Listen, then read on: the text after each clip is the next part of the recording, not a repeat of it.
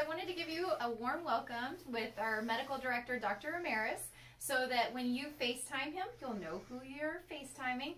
So, Dr. Ramirez, can you just tell us why it's so important for them to make that FaceTime call?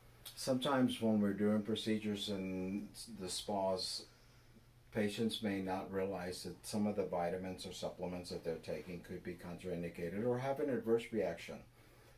The interview that you'll do with me when I do call, or you call me for the spa interview or procedure that you'll have, will take 2 to 3 minutes. I need to ask you medical questions.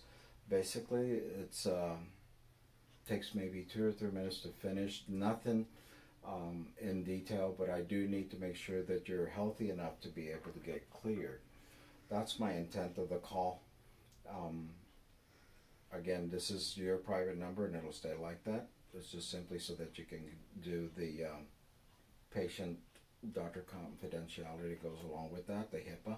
So if we could just call me or let me call you, the interview will be totally painless.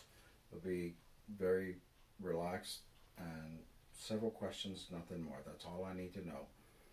It's just a new regulation that we all have to be compliant with. I want to do it right. Thank you so much. We are so looking forward to you, and your safety is our utmost importance to us. So we just want to make sure that you get a safe procedure with us, that you don't have any medications that are contraindicated. And Dr. Ramirez is the expert, so he just wants to check in with you, see your beautiful face, make sure this is the right procedure for you so that we can proceed. So I hope that you can just take the time to make your FaceTime call and complete that medical evaluation so that we can do the best job that we can do. Thank you, guys. Thank you all.